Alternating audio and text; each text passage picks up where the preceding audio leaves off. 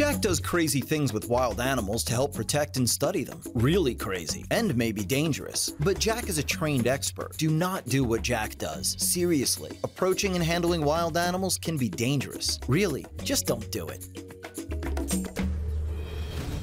I'm on a mission in Australia. Wow! To find big snakes in small places. It's a serious snake. Whoa! This is crazy scary. Really big. Jack! My name is Jack Randall. I've devoted my life to bringing awareness of incredible creatures. How cool is this? To the entire world. We have released a sloth into the wild. To me, That is a beauty. no animal is too creepy, Whoa! Wow! too slippery, or too dangerous. Oh, he's going up me.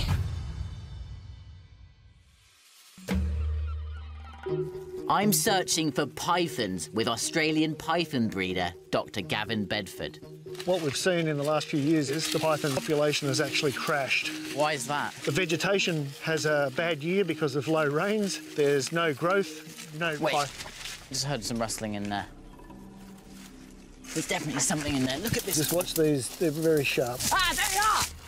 God, I can hardly get this thing out. What is it? Woo! Look at that. That is an absolute monster of a blue-tongue lizard. Look at that blue tongue coming out. That is an iconic Australian creature. Wow. Look at those tiny little legs. They can't really go very fast. Just push through like a bulldozer where they're going. That's why we heard it. Normally, if they're really grumpy, they'll open their mouth out and show that blue tongue. These big lizards can live up to 20 years. They use their tongue for smelling, as well as scaring away predators. But if they're really scared, they could bite their tail off and run away. You would never see a tongue like that in any other animal. Well, it's a great find. It is it's very Fantastic. Very All right, rare. let's put him back. Off you go. Back to your home. Back to the task at hand, finding snakes. But pythons are really well camouflaged. It's like looking for a needle in a haystack in these rocks. You feel like you see something, but it's not. There we are. Thing is, we got a carpet python right in there. Thing is, this is a non-venomous snake. This is a constrictor snake. So it uses its thick coils to literally suffocate its prey. But he can sense that I'm here. He's started to call back. I'm gonna have to see if I can just pull him out. I'm gonna have to get my hand in there.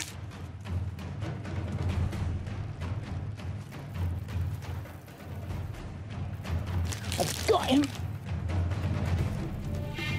Come on, out you come. Woohoo! There you are, carpet python. Wow, look at that. That is amazing. Look at that. Look, he's not even acting aggressive at all. Wow. Under there, just, oof.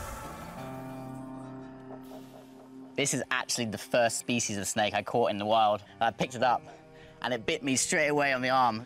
And so my first reaction was that this snake would bite me, but actually behaving beautifully for me. The carpet python can grow up to 11 feet long. They can sense the body heat of their prey when they're hunting. And they eat lots of rats. And because their numbers in the wild are declining, every one I can get my hands on is a gem. Oh man, that is special. Look at the way wrapping up that tree. Amazing. See ya.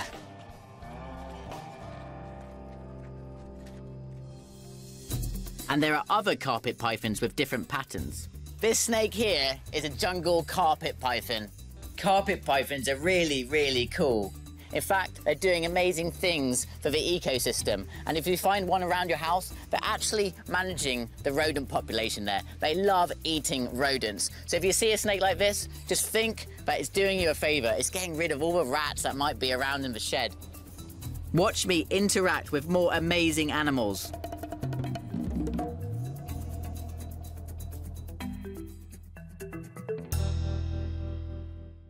Jack does crazy things with wild animals to help protect and study them. Really crazy, and maybe dangerous. But Jack is a trained expert. Do not do what Jack does. Seriously, approaching and handling wild animals can be dangerous. Really, just don't do it.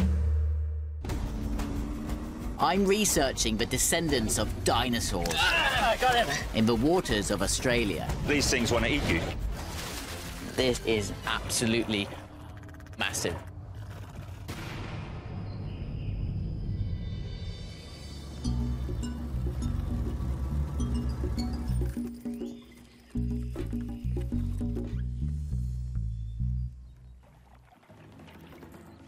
I just see a little croc. I'm gonna try and creep up and see if I can get it.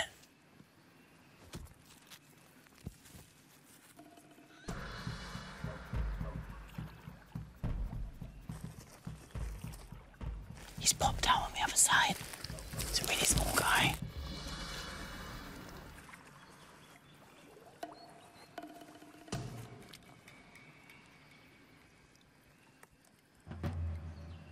Got him! Look at that! Wow, a little baby saltwater crocodile. Look at that mouth agape.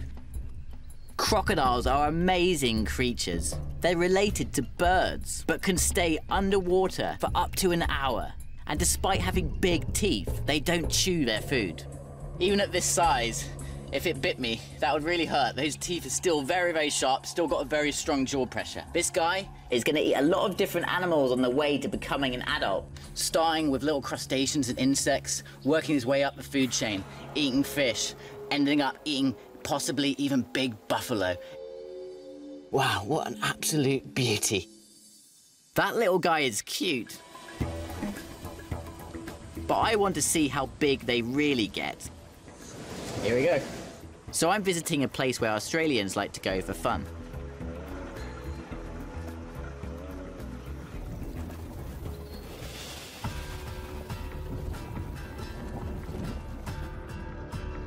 Saltwater crocs can grow up to be 20 feet long and weigh a whopping ton. And it's easy to see why they've been around since the age of the dinosaur.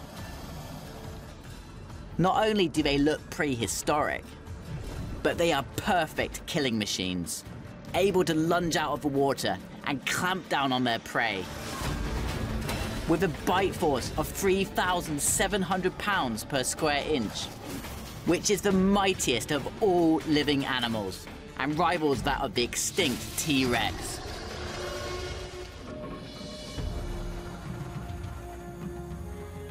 Wow, that is crazy. 900 kilos, almost 1 ton of dinosaur right there. So close. I can't believe how unbelievably big they are. Absolute brute, massive dinosaurs. I can't wait to see those guys out in the wild. Oh! Wow. Join me again for more fearless adventures. Jack does crazy things with wild animals to help protect and study them. Really crazy, and maybe dangerous. But Jack is a trained expert. Do not do what Jack does. Seriously, approaching and handling wild animals can be dangerous. Really, just don't do it. I'm in Australia. No! Trying to get close to its most famous animal, the kangaroo.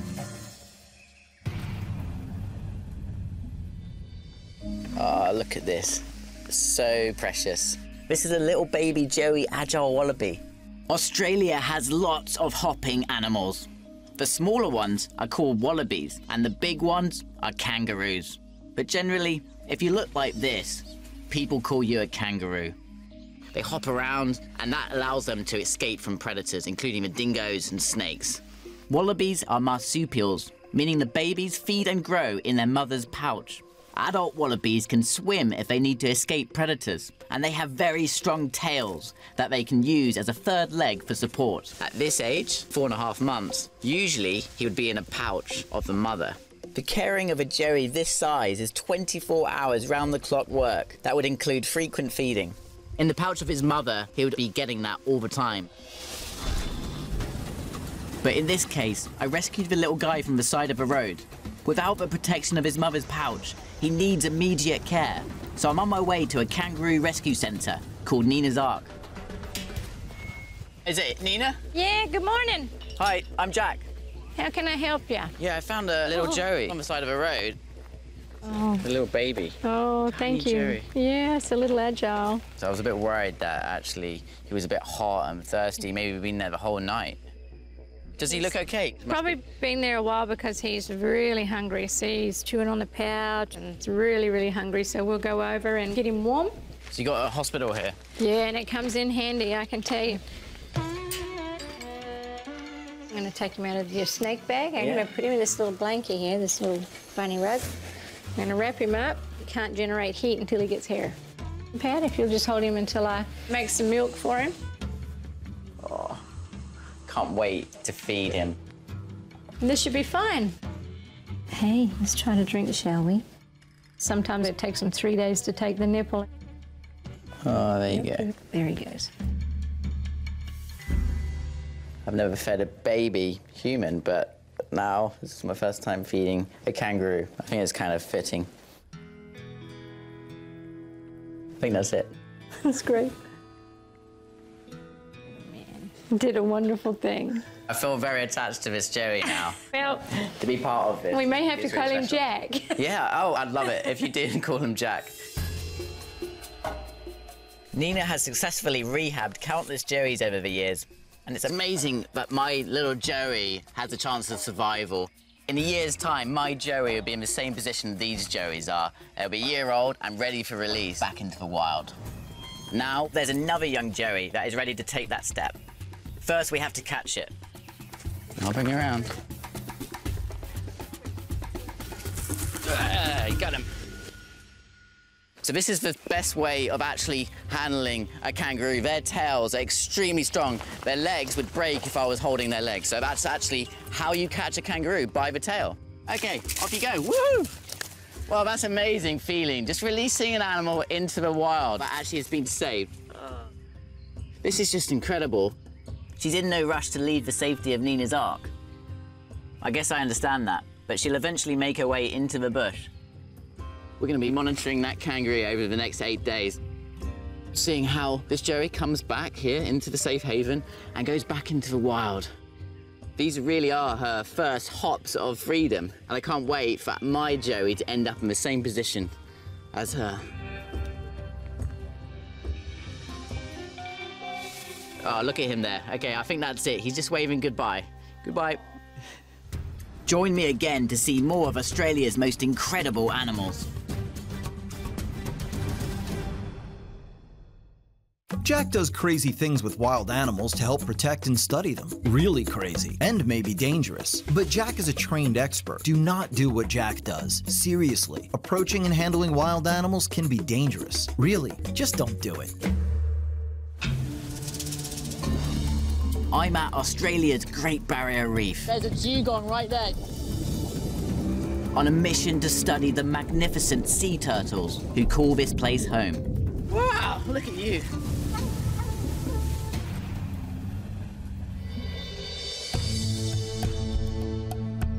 This is the Great Barrier Reef. It's so large, it can be seen from space. The shelter and food the reef provides Makes it the perfect habitat for marine turtles. So I'm going to be joining a research team headed by Dr. Ian Bell, and we're going to be tagging and researching green turtles. Green sea turtles can swim for thousands of miles. They can live up to 100 years old. But as a species, they've been around for over 100 million years. We'll be using Dr. Bell's hands-on technique of diving off the boat to catch them. When we spot something, I'll get to the front of the bow and dive and try and catch it. And then I can just hang on. Right, we've got one. It's quite a big turtle, you can see it. Okay, slowing down. We're actually just literally moving the boat to a point where I can get close enough to jump on it. Just be careful you don't go too sharp, you know, you don't want to do a face plant. Ready, ready.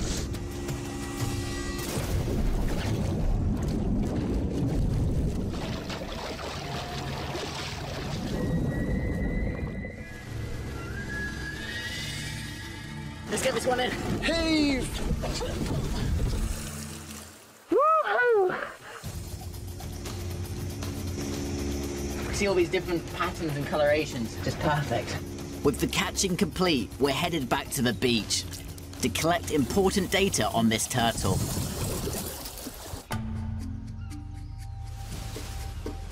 So yeah, first thing we want to do is tag it so it has a number to go by. 33.6 inches. Wow, I'm interested to see how much this guy weighs.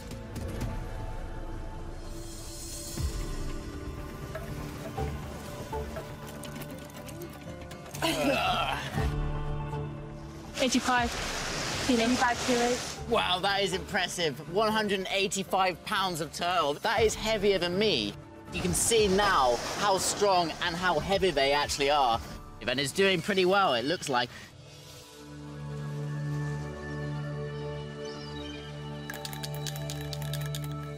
JR. I've named that one. That will rub off, but we actually put that pink paint on because when we're about to dive off and we see any pink paint, you know, it's already been caught this year. But look how beautiful it is. When you look close up at these turtles and you start to see the details, how thick and strong that shell really is. A bit of a battle from a little hatchling to get to the point where they can survive out here on the reef. Anyway, this is time to release this big old green turtle. We tag the turtles so that over time the scientists can study their health, as well as their population and migration patterns. Yes. Amazing. Job done. Join me again for more fearless adventures. Jack does crazy things with wild animals to help protect and study them. Really crazy, and maybe dangerous. But Jack is a trained expert. Do not do what Jack does. Seriously, approaching and handling wild animals can be dangerous. Really, just don't do it. I'm in Australia on a mission. Oh my God, wow. To research some of the world's most dangerous animals. Oh, it's coming towards me. Woo! This is a scary, scary snake.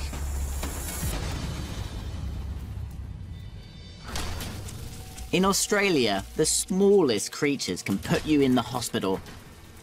Or worse. Oh, wow. Check it out. Wow, look at this. A big tarantula right there. This is the Queensland whistling tarantula. They make this kind of whistling sound by rubbing their fangs together. Oh! Whoa, look at that, rearing up. That is ready to bite. Okay. These are one of the biggest spiders out here in Australia. Some people call it the bird-eating spider. And a bite from one of these can cause vomiting for up to 8 hours. Ah!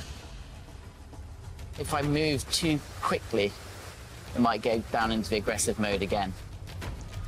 Ah! Guys, really be gentle and don't move quick, because the spider will sink its fangs in me.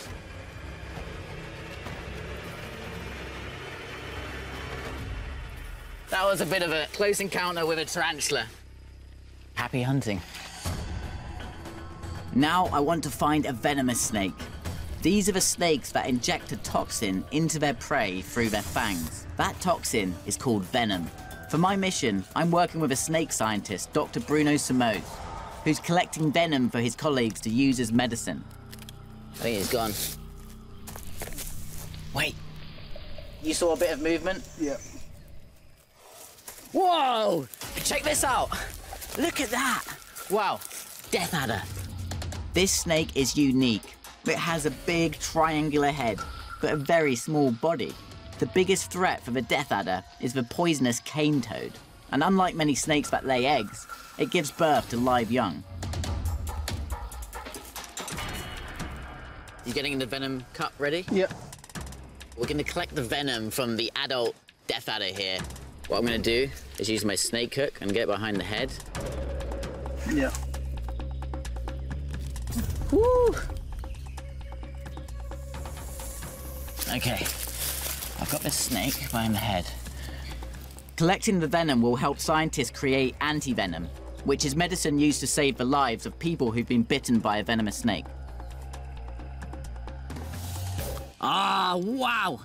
Venom is dripping down, so we've got some venom, Bruno. Wow, beautiful. That's enough to kill a few people easily. You can see those fangs there. It makes me extremely, extremely nervous doing this kind of stuff. Bruno, do you think there's enough for a sample there? Yes, yeah, more than enough. Perfect. Okay, I'm gonna have to carefully take this away. Just slowly. There you go. Ah, okay, there we are. We've got the venom, but now I've actually probably got the most dangerous part of this procedure. I've got to let go of the head and pull my hand super, super quick, because if it tries to bite me, it's gonna be lightning, lightning quick, okay? So get ready for the release. Woo! Beauty. There you go. Well, I think she's done her job for science. You reckon we should just leave her alone? Yeah. Perfect. And now we have enough venom to save a few lives. Yes, exactly. Let's go.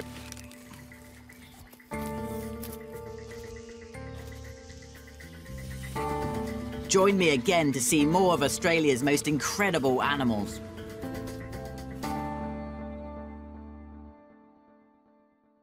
Jack does crazy things with wild animals to help protect and study them. Really crazy, and maybe dangerous. But Jack is a trained expert. Do not do what Jack does. Seriously, approaching and handling wild animals can be dangerous. Really, just don't do it. I'm in Australia. Whoa! On a mission to understand how animals survive in the wild and help those that can't.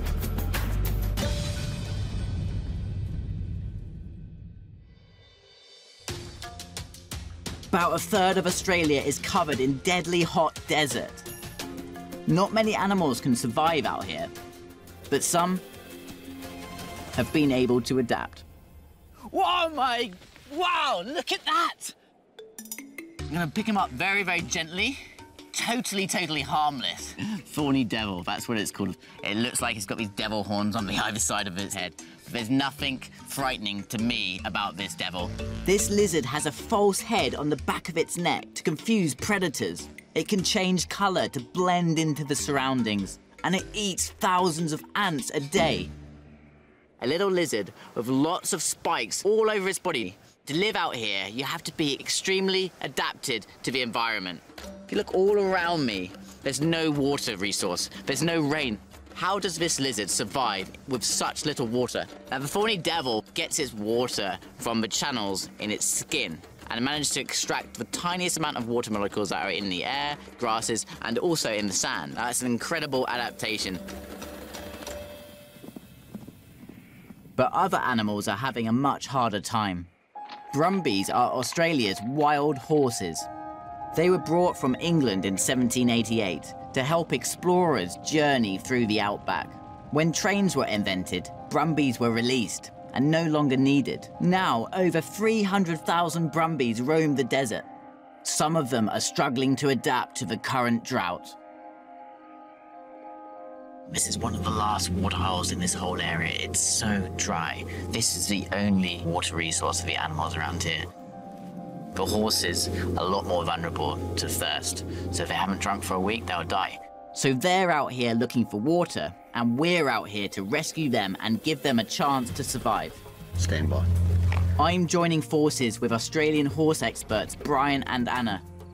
They've devoted their lives to rescuing the wild Brumbies. Once they come down to this area, they hopefully won't see us. Go into that pen, and then we'll close the gate. And they're the ones that will get rescued from these life-threatening desert conditions. Now he's coming in.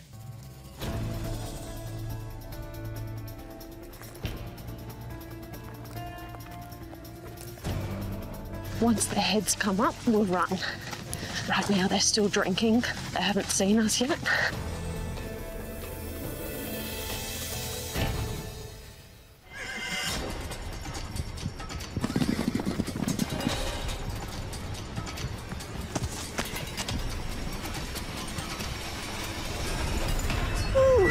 We got two. Your first Brumbies!